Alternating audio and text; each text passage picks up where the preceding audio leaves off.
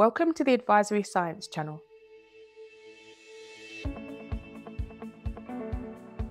What's the first stage of the human life cycle? Did you know that by the age of 2, humans are roughly half their adult height?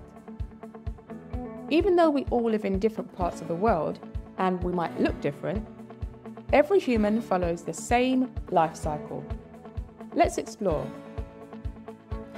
From birth to 2 years, we're called babies. We can't walk or talk, but we communicate by crying. Babies drink milk, which is easy for them to digest and contains lots of nutrients for growth and development. And this is one major reason why they grow so fast.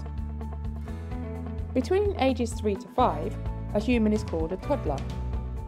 Toddlers' muscles and skeletons are strong enough now to support them as they learn to run around and explore their world. From ages 6 to 12, a human is called a child. This is an important time to learn, play with friends, and prepare for the teenage years ahead.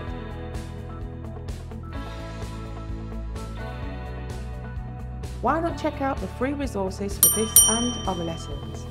Or inquire about the core curriculum.